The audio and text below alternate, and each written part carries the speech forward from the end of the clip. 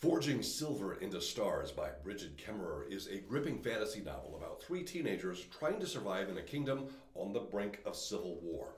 Callan is an 18-year-old baker. She has grown up near her best friend Jax, who is a blacksmith. 19-year-old Tycho is a former stable boy who is now a spy, soldier, and confidant of the king. Callan and Jax are worried about keeping their tiny rural businesses open after the tax collector demands they pay more tax money than they have. Given the opportunity to make quick money, and against his better judgment, Jax starts relaying secret messages for the Truthbringers, a group of insurgents looking to unseat the king.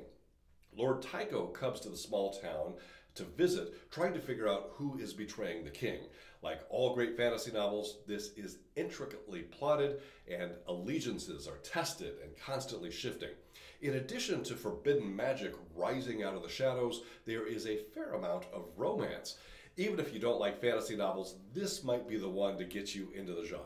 And if you already like fantasy, this is a must-read.